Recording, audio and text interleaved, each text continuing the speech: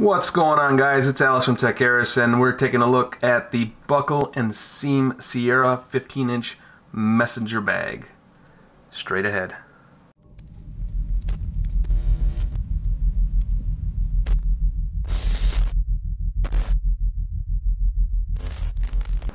Welcome back, guys. It's Alex again, and we are taking a look at the Buckle and Seam Sierra messenger bag.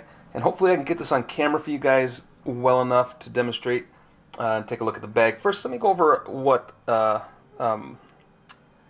this bag is made of. It's made of tanned cow leather, well, vegetable tanned cow leather, whatever that means. All I know is it is leather, and it's really, really nice.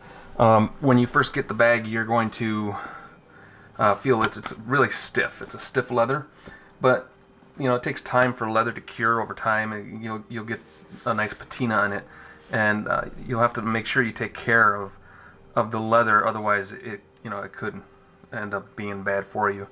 Not for you, but your bag's not going to look so great if you don't take care of the leather. So right now this is still really kind of stiff. I've used it a few times, so it's going to take some time to get that nice patina on it. Overall, everything is solid on this bag. The leather is just really high quality. You can smell it, so as soon as you open that box, you know that there's leather in there. All the buckles are high quality. I mean, they are solid, rock solid, heavy duty. Nothing is coming off this bag. I mean, everything is riveted on there really nice, and we'll try to show that as we go here. Right up here, the handle is really nice. It's a nice heavy duty sturdy handle with nice metal rivets there. All the stitching along this bag is just beautiful. It's just really well made. The back of the bag has a nice stitching all along, double stitching here, and I mean, if you look closely along the stitching, you'll really notice that there's no flaws where like stitching's coming out. In a lot of other bags or other clothing items, you'll see stitching isn't quite solid on it. This one is great. It's got some good solid stitching. Well, we're going to start with the back of the bag right here. This is the back storage pouch, and here you have room in there to store papers or other documents that you might want to put in there. And there's also a leather strap inside to kind of keep things in, kind of clamp down if you have a lot going on in there. It'll kind of hold things together, so it's really nice. And you can already see the material on the inside.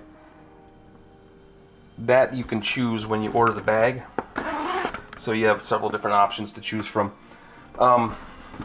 We're going to go inside the bag in just a second, but I want to show you the strap that comes with it. And I took it off because I didn't want to be putzing around with the strap all over my desk.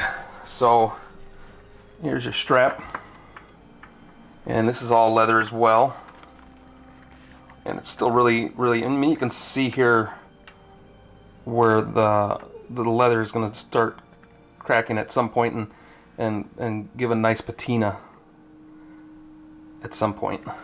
The longer you have it, the longer the better it'll look, as long as you care for it. And again, here's one of the buckles, and it's really heavy duty, really sturdy, really nice strap. There's a little bit of padding here, and that's for your shoulder when you have it over your shoulder.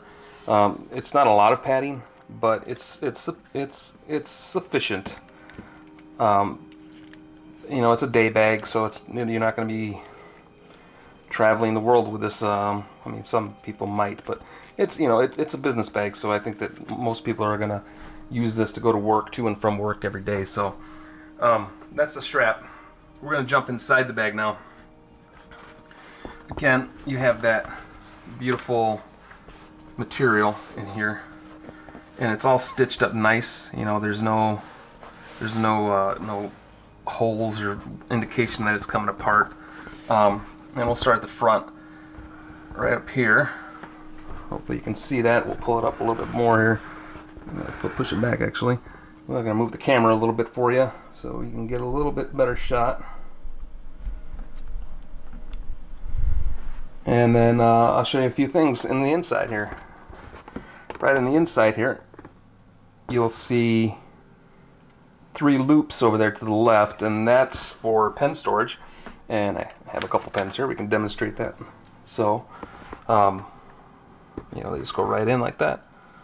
I'm not a big user of pens anymore. Every once in a while, I'll need one, but you know, it's good to have one. So you have pen storage here. Right in here, you have business card storage, and you can put you know, your business cards in there, or your license, or anything else that you might want to slip in there. It's real snug. It's still, like I said, very stiff, so it needs a little time to break in. So there's that. I'll take this out of here because I don't want to get free advertising out.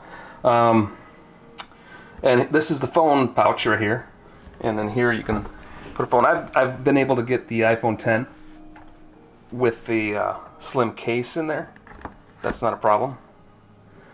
I think the iPhone 8 Plus is probably going to have an issue even without a case. So that's pretty big.